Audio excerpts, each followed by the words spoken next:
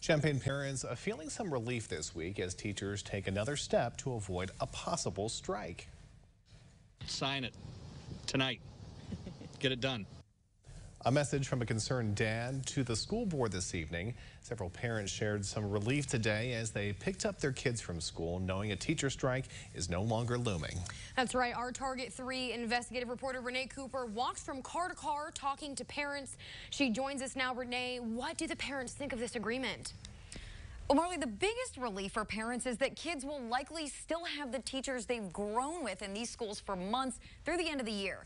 Now, the fact that schools are short-staffed is not lost on these parents. They say there's always an effort to bring in substitutes and aides, but there's a natural drop in quality when they have to come in, and the stakes are much higher than for the loss of quality than when you have to buy off-brand ice cream or have to trade in your new car for a used one. Education is an investment in the rest of their lives. It impacts outcomes down the road. For parents of Southside Elementary School students, waiting in this line is mostly a mundane daily routine. But Wednesday, the day after Champaign teachers ratified a tentative contract with the district, narrowly avoiding a strike, the mundane is something to be thankful for.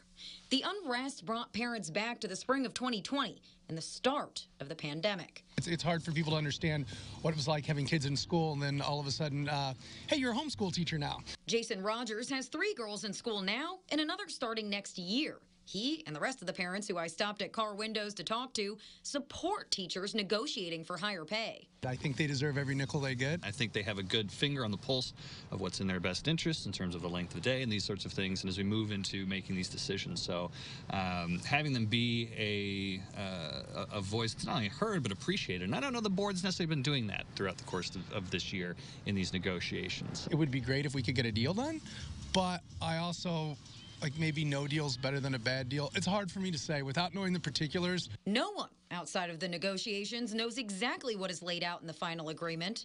Nearly a quarter of union teachers were not on board Tuesday night.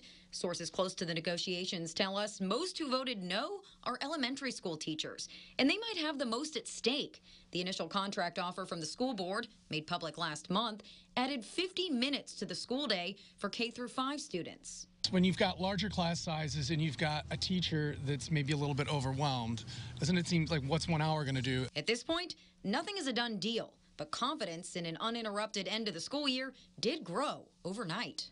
From kind of the numbers that I've heard or seen, they're going to sign off on the agreement.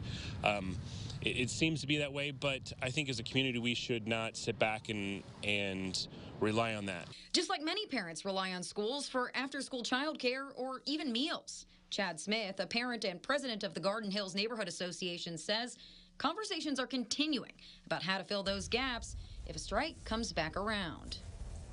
Now, Smith has become part of a collective of parents, teachers, and school district staff with concerns about gaps in programming. He says those conversations are going to continue, strike or not. As for what's in that latest agreement, we're told nothing more will be released, at least until after the board votes on Tuesday. Back to you. Thanks, Renee.